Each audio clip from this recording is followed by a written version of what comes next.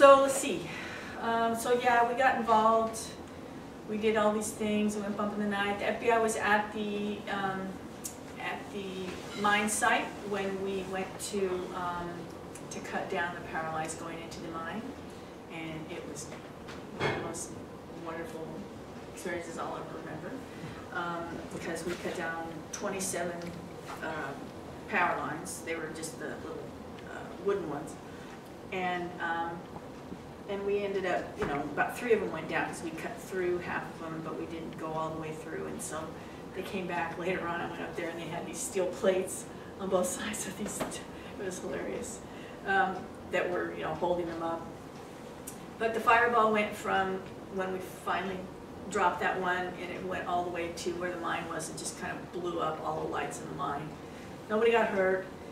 It pissed the feds off, really pissed the mine people off, because when they were in court years later, there's the guy, the mine guy, finds out that the FBI was all over the woods that night and did not stop us. And years later, when I was working at a crisis youth shelter, one of the girls that I was working with, who worked a night shift as well, said, yeah, and she told me about this experience she had in the middle of her and her 5 kids went out camping with her husband, and they were in the area and there was cops everywhere, and they're like, what is going on? Oh my God. So I have evidence. It wasn't like they, you know, they didn't say they were there. We found out, you know, lawyers found this stuff out. We got them to admit it while the miner was sitting there on the stand. It was great. So there were a lot of moments, you know, going through this trial that were hilarious, but I was terrified most of the time, and still was able to laugh. So we got caught because the FBI agent got really involved with us, and he went on the recon for the next deal, which was to cut down a big high-tension power line going to a pump station where, you know, in Arizona there's not that much water, so they're pumping water out of the Colorado River and they're taking it to Phoenix and Tucson. In order for them to do that, they have to pump it uphill. So they're using electricity that they're getting off the dams to pump the water uphill so that they can have it over in Tucson and Phoenix. So we decided, well, if we cut a power line in one of those areas, it's not going to be, you know, messing up a hospital. It's not going to hurt. You know, it won't be something that the feds can grab onto and make us into terrorists, we thought. So Davis was always talking about there was things that happened at the power plant, the nuclear power plant down there called Palo Verde, that I don't know who it was that did any of this stuff, but there was people that like shorted out some of the high tension wires that were going into the plant. So, or maybe they were shorting them that was going out of the plant. I'm not quite sure. I think it was one that was going out of the plant, because you don't want to short them going into the plant, because then you can have a meltdown. So it was the stuff that was going out of the plant. And the feds just were positive that we were involved, and we were like, we don't care about, I mean, we care about keeping the uranium in the ground. We are at the point of production. That's our deal. We don't care. I mean, there's nothing, that's for other people. That's for the nuclear resistor. That's for the people that are doing that kind of stuff. We're the wilderness people. That's what we want to deal with. So, so that was how, so the feds were determined to connect us with that. And of course, never happened. But the feds really got Mark Davis really excited about taking out, you know, he would talk about the Diablo Canyon. He would talk about, oh, what's the one over in Colorado? It's a big nuclear place. Rocky Mountain Flats? Right, Rocky Flats. So he was talking about Rocky Flats, he was talking about Diablo Canyon, he was talking about Palo Verde with the informant, because the informant was goading him on all about, you know, let's talk trash, man. And so, and the FBI was trying very, very hard to get us to do explosives or fires or anything. Arms, we just pick up a pop gun, we don't care, we just want you to shoot something. And we're all like, we're pacifists, man. So the informant and the FBI were very active in trying to get us somehow. And Mark Davis was started, no, we can't do this, we can't do this. But they would, you know, inch up on us, thermite, thermite. We can do thermite. It's you know, it's just volatile. It's not, you know, it's not fire. It's just, you know, it's really concentrated in one area kind of thing. And so, and the informant was constantly trying to bring it up, and the FBI agent was, he had me do some freaking stupid handoff with this plastic explosive thing, and it was all just a bunch of crap. But they were trying so hard to get us to be, you know, bad. And we were just like, wow, what are you talking about, man? It didn't work. They didn't have a case. It took them a couple of years. When we got arrested, we went to, the FBI agent went in to help us with the, with getting set up at a place where we could cut down this big power line. Mark Davis was going to use an acetylene torch on the big IVs. I was going to be a lookout, and so was Mark Baker, and Mike Fain was the FBI agent, and he was going to be there. And he brought his truck, his acetylene, he bought the acetylene. And so he set us up. He was like, you know, our benefactor, right? And then we went to this place. He did the recon with my friend Mark Davis, and the recon was just set up perfect for an ambush. And so we're driving over there, and I'm freaking out because there's some part of me that knows that I'm just going down, but I'm just in so much denial about it. I was in denial about it because I had a crush on the FBI agent, and I wasn't listening to my body, which was just really freaking out. So we're driving down there. I see lights going off the roads in front of us and behind us. I'm like, that's weird. We go off the road. I'm, you know, wearing my tennis shoes with my wrapped feet in duct tape, and Mark Baker is walking around with planks on his feet. Called him the duck. It's hilarious. And then Mark Davis was wearing socks on his shoes so that, you know, our footprints would not be. So we're, you know, the over the hill gang. We were a bunch of old aging hippies. We're acting like, you know. So we get out there. The FBI agent, the agent is, he's like listening to everything. He's got everything recorded. We recorded the conversation in the truck. When I finally heard the conversation from that, when I was with my lawyer, I was howling with laughter because we were so jacked up on adrenaline and scared to death and all the stuff we were going to do, and oh my God. So we get out there, and I'm standing there with the FBI agent who's holding a blanket around Mark Davis so that you can't see the acetylene torch going off, and we see a flare go off, and I'm like, what's that? And then we hear all these metallic clicks, and then we hear, "Oh, it's the FBI!" And I'm like, oh. And it felt like I was in a movie. It's like, holy shit, what's really happening? And it took a while to sink in. And I heard them say it again because things were people were scuffling around, and Mike Fain was scuffling with Mark Davis, and all of a sudden I just turned around and ran as fast as I could out of there. So the first thing that happened is I got hit in the leg with a stick that ran into a branch, and that was the tree telling me to pay attention, girlfriend. You got to get really serious about this now. You cannot panic. So that got my attention, got me settled down. I got into a wash, and we're in the desert, and I'm very familiar with the desert. The desert is not a place of adversity for me. The desert is home for me. I felt quite at home there.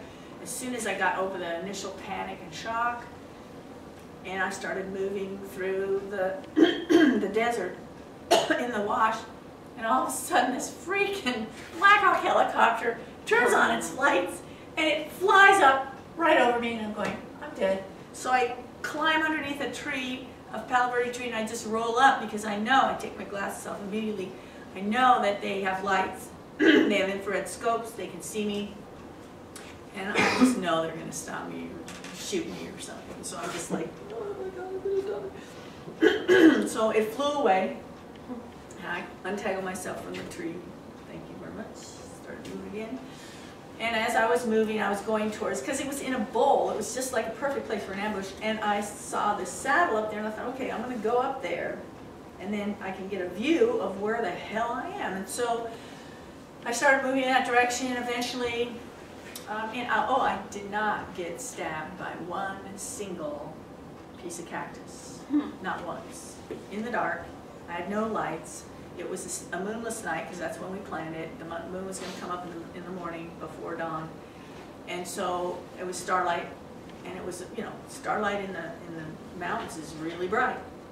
And so I was able to make my way through. I took my glasses off. I'm sort of, you know, going to this deal where I'm moving from this part of me, and all of a sudden I noticed that there's all these lights, and I turn around and there's lights all the way around me, and they're walking. I'm like, oh shit, people, and they're on the ground. And so the damn helicopter comes by again, so I dive up underneath the tree again. And I'm like, okay, are you gonna wait for me? Are you gonna kill me? What are you gonna do? And then it flew away, and then I got untangled again, and I start walking towards these guys. And so these guys, they got their infrared scopes, their binoculars, they have their lights, and they have their grenades, and they have guns, and their snake leggings, because they're scared of those badass snakes. So, they're walking. Stop. They're looking around. 1, 2, 3, 4. Stop. Looking around. So, I'm walking. 1, 2, 3, 4, stop! I'm a cactus. 1, 2, 3, 4, stop! I'm a tree. 1, 2. So I walked right through them. Oh, wow. So they're like, you know, 1, 2, 3, 4, stop. I closed my eyes because I didn't want them to see my, you know, the eyes. Stop.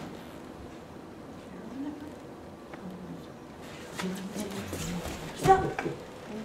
And then, when I got on the other side of them, I ran like hell. But I had to get to the place where I couldn't hear them anymore because I didn't want them to hear me. So that was how I got through them. They're the elite SWAT team. They are the anti-terrorist league. Be afraid. So I got on the other side of them, and yeah, I know I make fun of these bastards, but it really... I was in prison for 2 years, and they trained where I was in prison, and I knew at any time I could walk up to any of those assholes and go and run away, and they would not catch me. I knew that. So it's like, wow, really? But the whole thing is not because they're not athletic, not because they're not really strong and they can run really fast and they can do all this stuff. It's because their whole relationship with the world is adversarial. They're afraid. They're afraid of themselves. They're afraid of nature. They're afraid of me. They're afraid of you, especially if we're not afraid.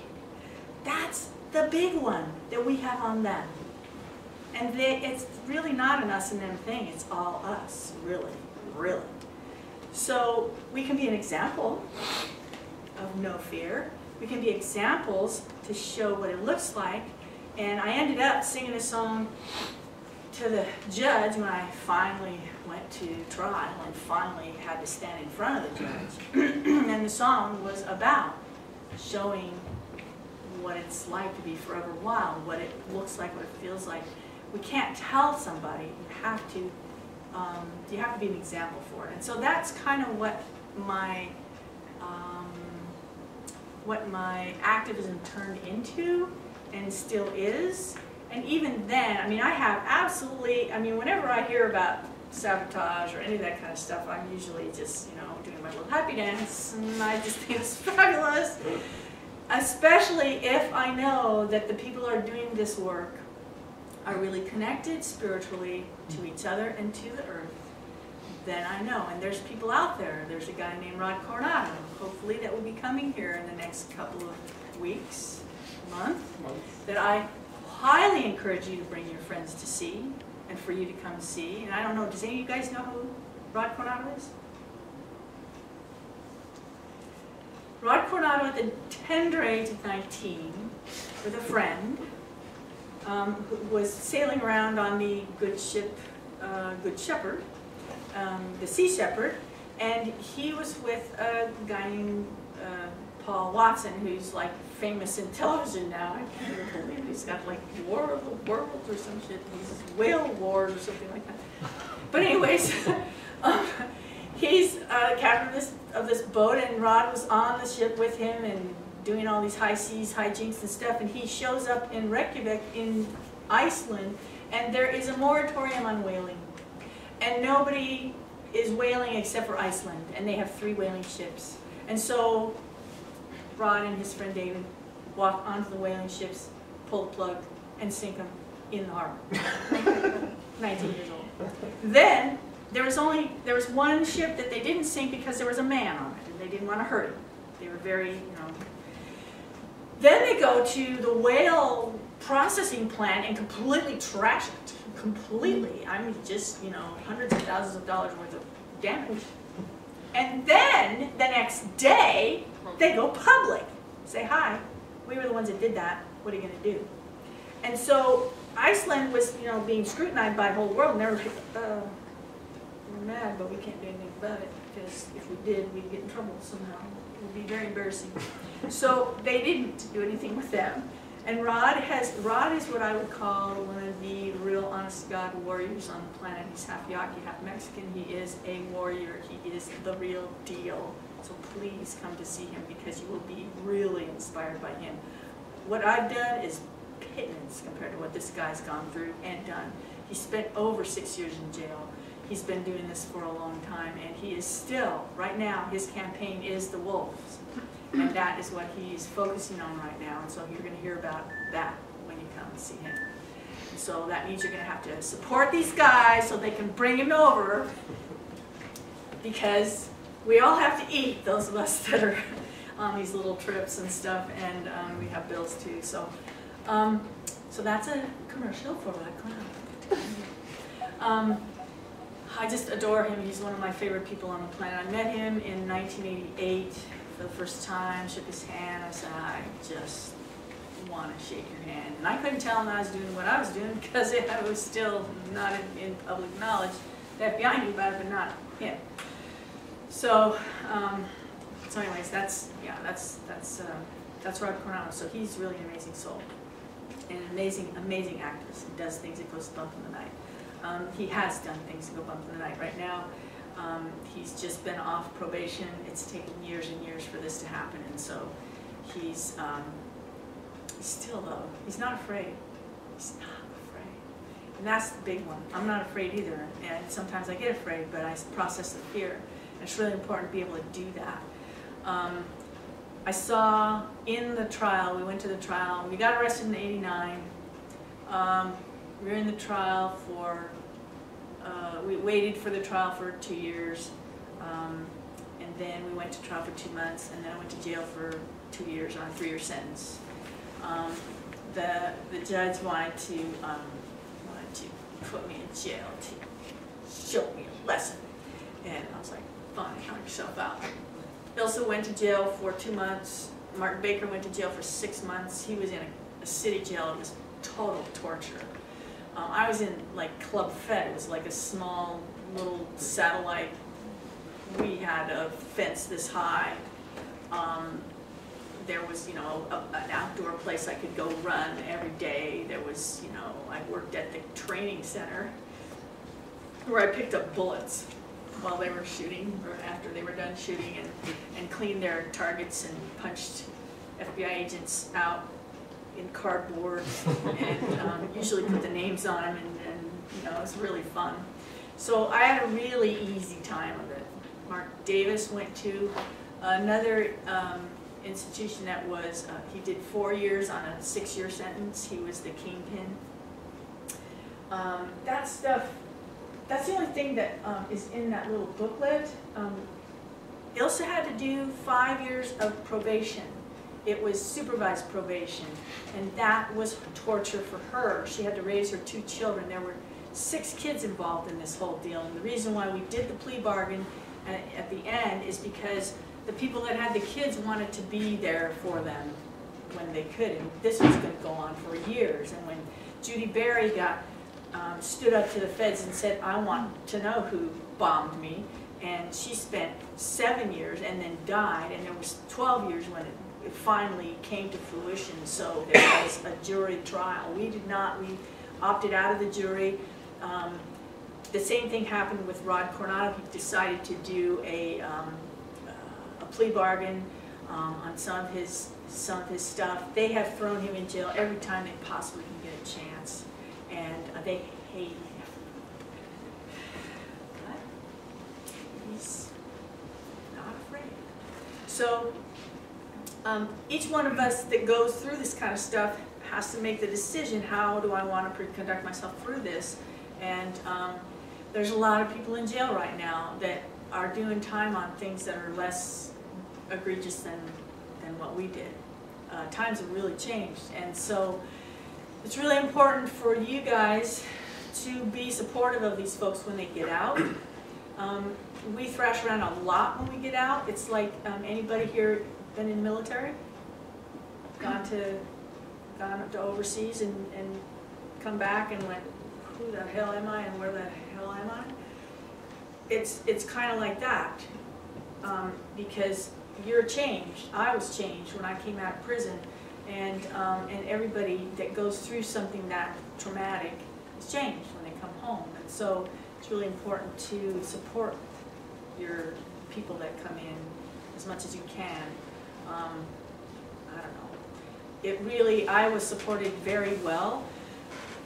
And when I was in jail, it was international news. We got information. We got people writing to us from every freaking where, and it was 20 years ago. So there's a lot more people in jail now for a lot less stuff. So it's something that's just that I just want to, you know, our situation was so different than it is now.